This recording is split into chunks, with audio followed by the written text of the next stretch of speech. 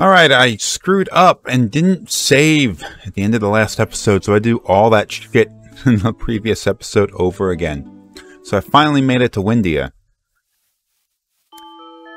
Usually you make it to Wyndia earlier in these games than I did here. Oh, these people have wings, okay.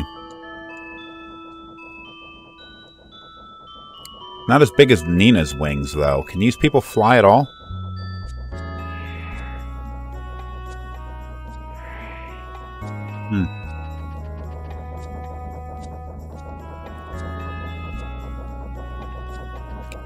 You're at war. So, Wyndia was always, Hey, it's Momo. Hey, it is Momo. Holy shit. I even went with the name.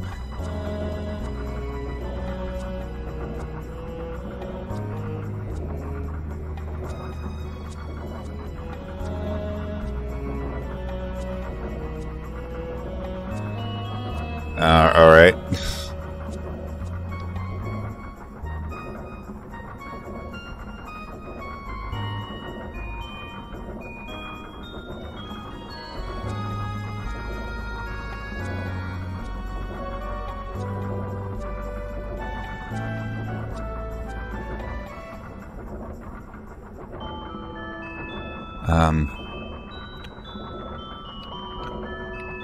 Oh, she's a master. Okay. HP up. Well, she doesn't... I don't know. She doesn't have any downsides to her? Being an apprentice to her?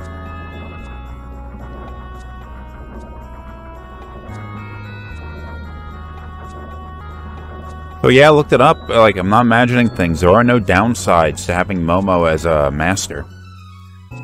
So, maybe I should just...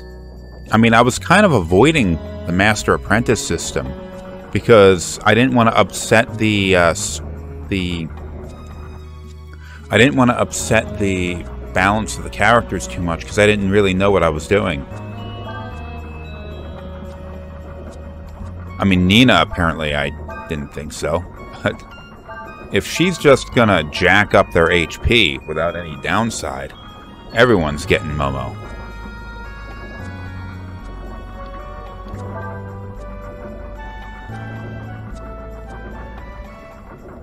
Oh, parallel dimension. Easter eggs.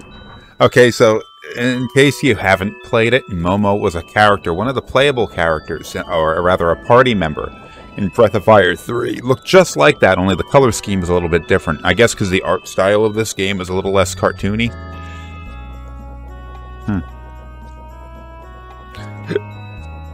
Trade for items. What? What is this? Oh, it's the dude who trades in fish. I haven't done fishing in this. Anyway, Momo was a character from Breath of Fire 3. She wasn't a terribly important character, though she did have her own little sections of the story. Her balance was that she had very high attack power, but her accuracy was low. But she had some healing abilities, which made her a good second-line healer character. At least in the earlier parts of the game, you could... yes, I have heard. In the earlier parts of the game, anyway, she had healing abilities that were second only to the main character, Ryu. And you could use her as a sort of secondary healer. I guess later on in the game, her healing abilities sort of drop off as far as usefulness go. But, you know, it's still there.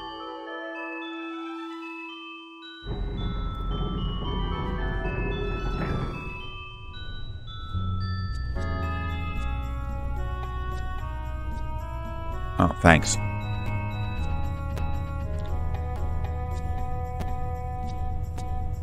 There's nothing over your head. Getting some weird slowdown in this section of the game.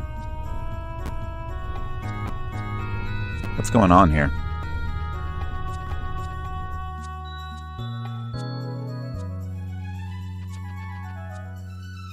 I don't think, even though we're seeing Momo here, talk about she's in a different dimension, I'm not getting the impression that Breath of Fire 4 takes place even in the same universe as the earlier Breath of Fire games. So I never played the first one, or at least not really. 2 and 3 were the games that I played previously, and this is the first time I'm playing through 4. Now, dragon flying, what was that, to the east? So, clearly, Breath of Fire 1, 2, and 3... Ring of the Wind, huh? 1, 2, and 3 all take place in the same universe, just not within the same time. So 1 takes place at the beginning, and then 2 takes place some significant number of years later.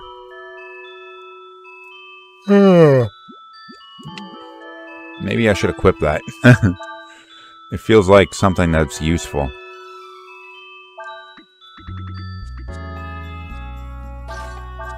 Like she's going to get hit with a lot of wind.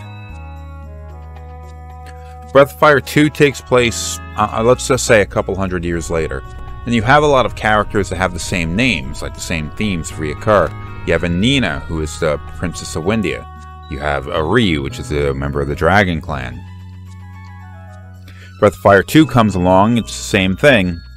Nina, Princess of Wyndia, although a bit of an exiled princess. And Ryu's a member of Dragon Clan. But there were some references to the original Breath of Fire taking place in the same timeline. Breath of Fire 3 comes along, and it's definitely within the same... it's definitely within the same timeline, just very much later. And one of the things that kind of differentiates... I mean, aside from, like, everything is changing. It's a different map, even though it's supposed to take place in the same world. But there's, like, the mural during the intro sequence, as well as, like, you run into it later at the Dragon Village, depicting the... I'm guessing it was a fight from the first game, or the second game. The first game. Yeah. Also, the character of Deus was the same character that you fought in Breath of Fire 1, apparently. And Breath of Fire 2, you had a character called Blue, who returns in Breath of Fire 3. What was her name in 3? It went by a different name, wasn't Blue. I can't remember what her name was. But she's not a playable character, but she has some plot significance, and then you can apprentice under her. But anyway, how this relates to Wyndia is, of course, Wyndia appears in all of these games. But 3, the characters were different. Like, they still built their city, like, up on a platform, so they're, like, in the sky, but they don't have the ability to fly anymore. Nina has wings, but most of the other people in Wyndia don't have wings, so they come across almost like they're vestigial. And I read some things that say, like, oh, well, they're just decorative. Or like, well, I don't think they're... It's not like a bow she's wearing, because she's capable of moving them, but she just can't fly. This world we're looking at now has got to be a different, like, retelling of the story, not within the same timeline, just in the future or the past or anything. It's like a different version of the world. I'm not seeing anything that gives me an indication that it's connected, other than it's sort of like the Final Fantasy games, in a sense, where each one is its own world. Unless you're talking about like a direct sequel, which there were a couple of those, each one takes place in its own world, and you see a lot of the same themes. So in this case, the theme we're looking at is that city called Wyndia, not the actual city just recreated in different games. Just the concept of it. And the concept of a princess with wings on her back named Nina. Not the same character, not a descendant of the previous characters. This is just a completely new character built in the same themes. Anyway, I'm rambling on. Let's continue with the story.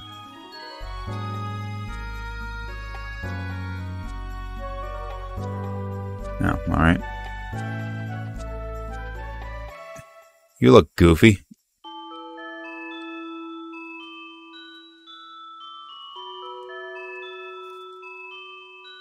Oh, it's in his bedroom.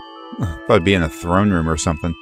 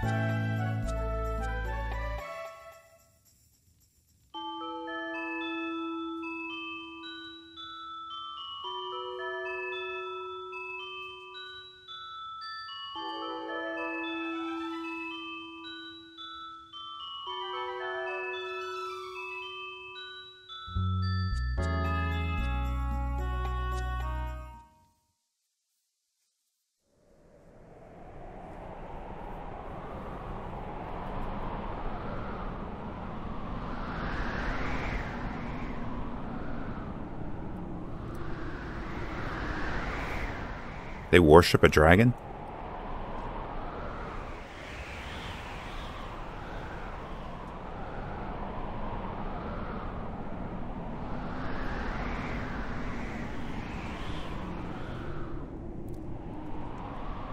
It's a detailed model for a PS1 game.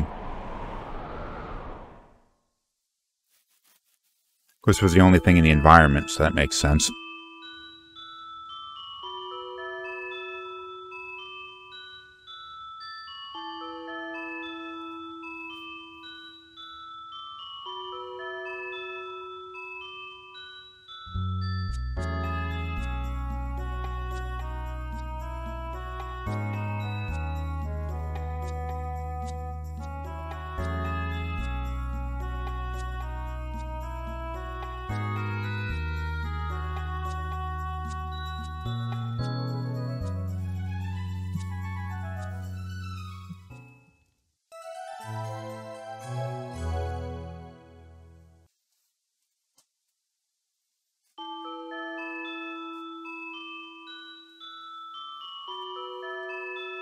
His sprite looks like he has an eye patch.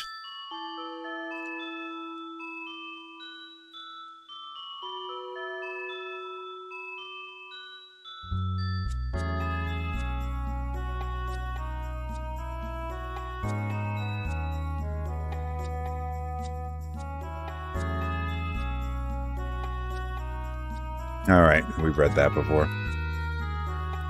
I did not explore the entire town, so let's take a look at that.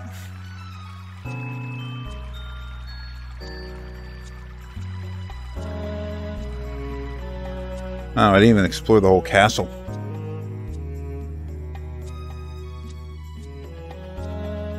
Geez, even these other kind of rooms. There's a lot in here. Are they just trying to make the place seem big, or does all this have some importance? Like it'll show up later.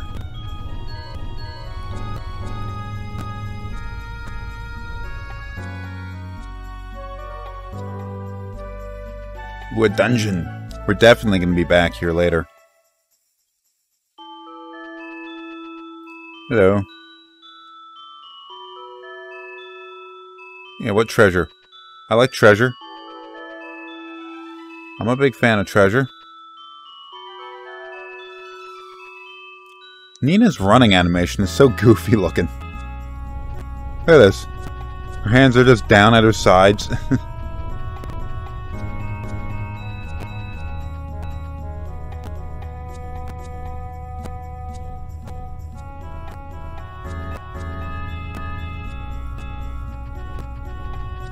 So much slowdown in this area. I guess it's a little bit larger in terms of how much they're trying to render here. I've already been here.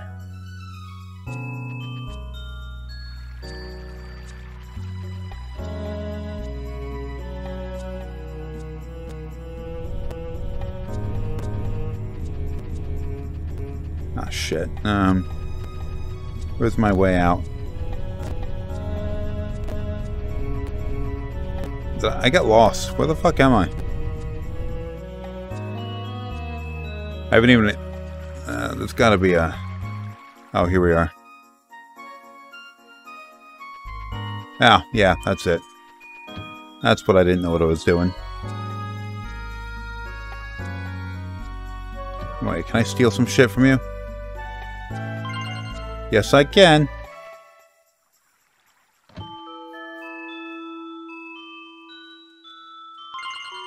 Just stealing all sorts of shit. I'm a terrible human being. Or a terrible whatever the fuck Nina is.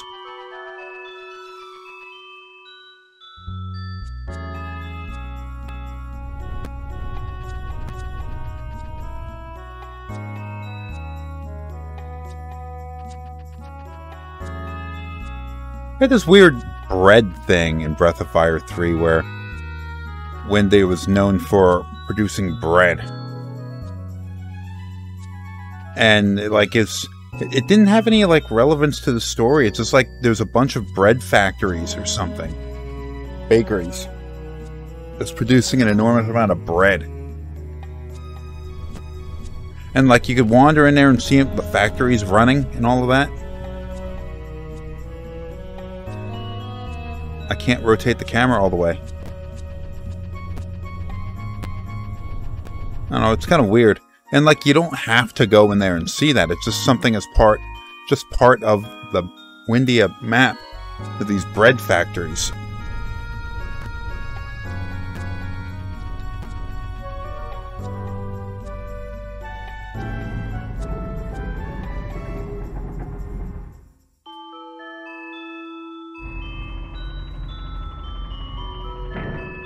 You're not from here. Huh.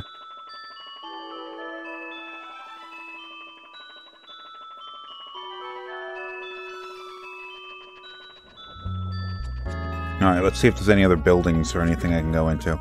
It's a really small town. The castle's actually bigger than the town.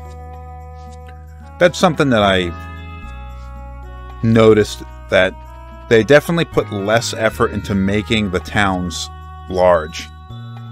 Now, okay, so Wyndia in Breath of Fire 3, and I'm going to keep comparing it to 3 because they were both PlayStation 1 games, and they're pretty close to each other in terms of time and all of that shit. But, like, Wyndia in this game is a small place. Look at it. This is basically the entire town. In fact, I ran to the edge without even realizing it. Get back in there. Get back in there. Not counting the castle, which is not part of it, really. Here to here. I'm on the other side of the town already. And they crammed all these buildings in really tight. And it seems to be something that they're doing a lot with not just the game, not just the towns, but also like the environmental design. Like the dungeons and all that kind of stuff. The dungeons are not large.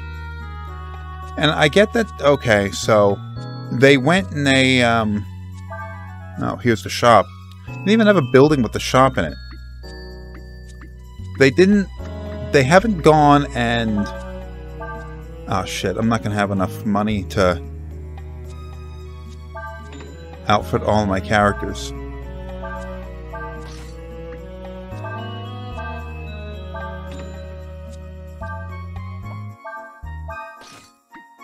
I'm out of money now.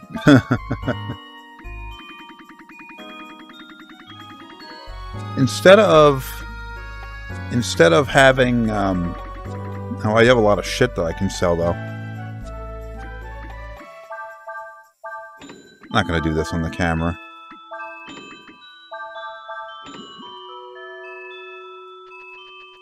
Breath of Fire 3, on the other hand, had like relatively large environments that sprawled out, but they weren't as densely packed with either detail or items as we're looking at here. So Wyndia spread out for a little while, then you ran into a loading screen, and it would take you to a second part of the town. And then you ran into another loading screen that would take you to the castle. So they really put some effort into making the town feel larger. Of course, games never seem to have towns of, like, realistically large sizes. Even that felt small. I guess you could maybe say that when in a game like this, when you run to, like, Wyndia here, you're not looking at the entire city. You're just looking at this little corner that the game displays to you. But the entire city just spreads out for a while. And it's a little harder to make that claim with Breath of Fire 3 because it's... the way it's designed, it makes it feel like that's the entire thing, even though it has a population of like 30. But still, I can't say I'm a fan of what they did here. It's a different way of doing it, and they took a risk, and it does look nice until you get into a dungeon that requires you to shift the camera around and around and around all the time just to get through everything. Then it gets frustrating. Like that first couple of towns we ran into, you really did need to rotate the camera around like all the damn time. In this, you can get through Wyndia without doing that. I guess maybe they realized eventually, like, stop making people do that. No one wants to do that. But they had already done the early towns. Anyway, we're 21 minutes in. Let's make our exit and then make camp and see what everyone has to say, and then end the episode.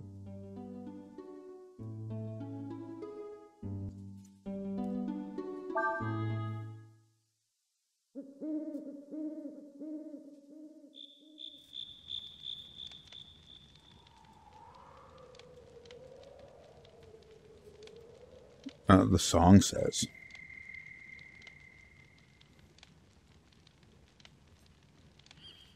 Huh.